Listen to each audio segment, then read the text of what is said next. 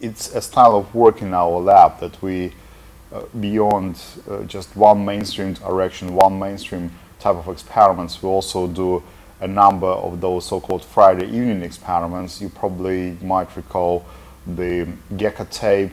Andrei Geim is quite well known for his frog levitation, and graphene came out as one of those Friday evening experiments as well. The original question was, can we make a transistor out of graphite? There were quite a few unsuccessful experiments, but then one did work, and after that we know that this is something really interesting, and we started to develop it.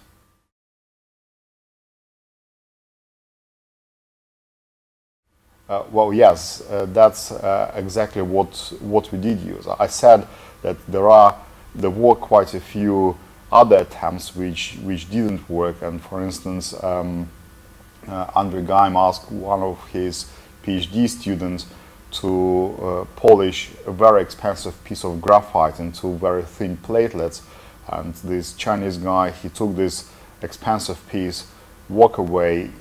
1 week after, he comes back with a pile of dust, asking, do you have more graphite?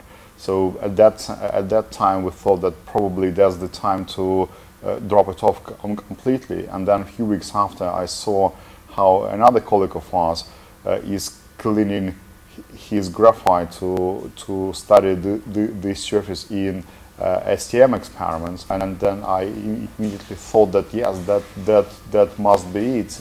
I simply picked up this piece of Scotch tape from the dustbin and made a first transistor out of it, and that very first sample did work immediately. And I should say, although there are quite a few number of methods which exist now to make mass production of graphene, the Scotch tape method is still being used quite widely in many labs across the world.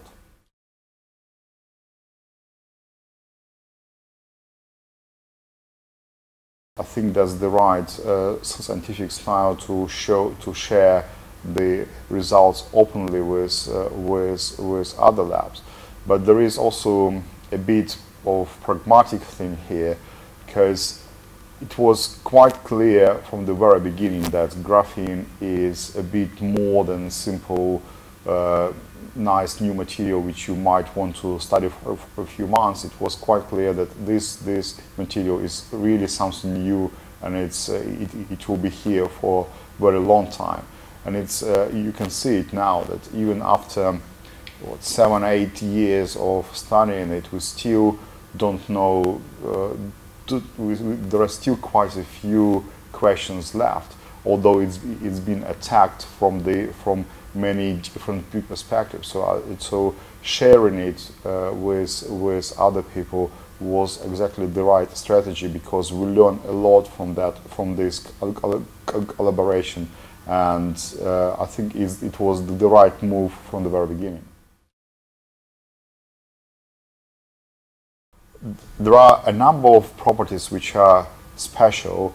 Of course, for me, the electronic properties are the most interesting, because electrons behave as massless relativistic particles, and we never had this concept before. It's like CERN on your desk. You can study quasi-relativistic phenomena in your samples, and we never had this in our session. Then, of course, mechanical properties is the strongest material on Earth, so it's very appealing immediately. But probably most important is that this is the material, one material which combines all those properties in one. It conducts electricity better than copper. It's stronger than diamond. It's more transparent than many other materials, more impermeable to any gases than any other membrane.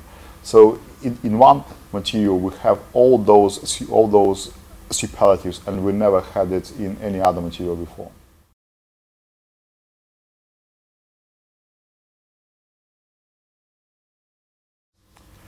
Right, it's just traditionally because the first people on the scene were physicists. We see more happening in physics, but I really think that this material can offer much more in other areas of science. Chemistry is really rich place where we can see a lot of things happening with graphene in the future. If you think about it, it's just surface without bulk. So anything you do on the surface, you do for the whole crystal. Already now we have a couple of examples of chemically modified graphene.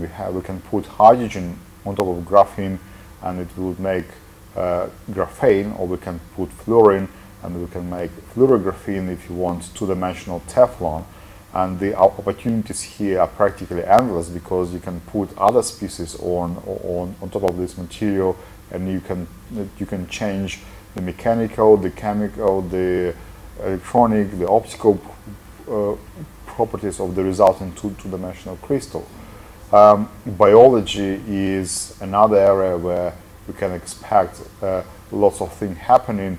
Obviously, already now we see things developing in terms of drug delivery, stem cell research, and so on, but it's really an unexplored area.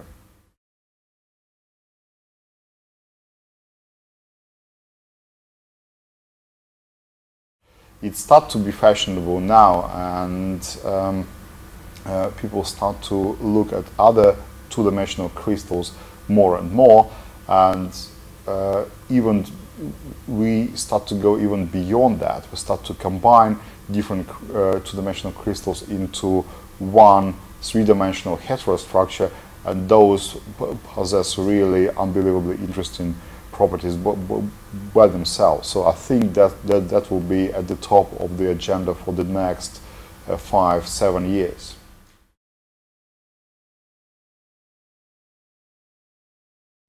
Yeah, that's a very interesting concept, and I think 90% of the efforts in this lab are now oriented on those. Imagine that we had graphene and then we went to other two-dimensional crystals, so we had those two-dimensional layers. But now, in principle, it is in our power to put one on top of another. The question is, what would be the property of this sandwich? And then we can add the third one and the fourth and more and more and more, and the properties of those sandwiches would be really complicated. But you can also take a look at it from a different perspective. What we had so far in our, say, electronic industry, we used silicon, germanium, gallium arsenide, sometimes heterostructure, but basically we worked with the materials which are given to us by nature, and we worked with the materials which are, with the properties of those materials which are given to us by nature and set by nature.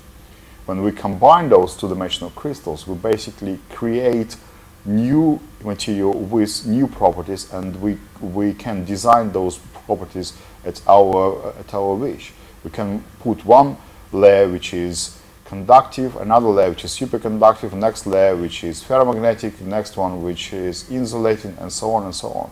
Basically, you come to me and you tell me what kind of properties do you want from your material, and I can create a material like this for you within a few hours. It's, if you wish, another name for this concept is material on demand. You tell me the properties you want, I will design a material which doesn't exist in nature, but it exists in our lab.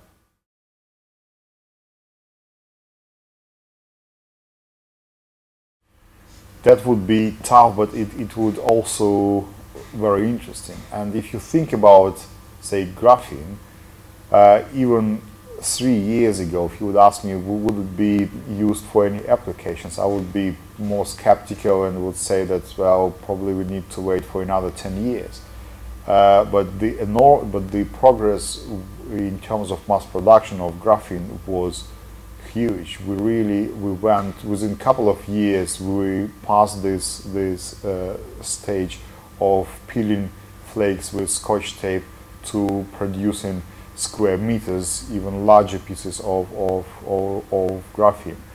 We see the same process with heterostructures. The best heterostructures are still produced by hand, but already now we see efforts in making those heterostructures by CVD growth, and I'm sure that this area of research will be the dominant in the next 2-3 years.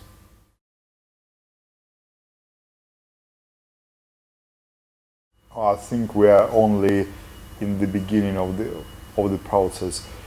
Physics is more or less being researched, but we're only starting.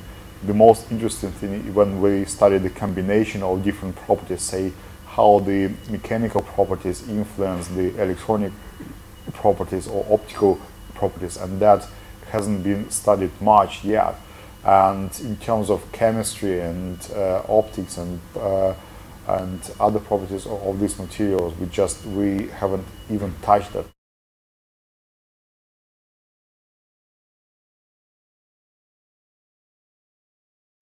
That would be our dream. That's indeed what we see now, is that graphene is replacing other materials in the existing applications, and that's already quite good, because graphene very often it offers superior properties, say in terms of conductivity or transparency. It replaces ITO, and then it replaces, say, carbon fibers or carbon nanotubes in composite materials. It does its job, and it does this job very well. But really, our dream would be to see specific applications designed for graphene, because this material offers much more. It offers a combination of unique properties, and this combination has never been seen in any other materials before.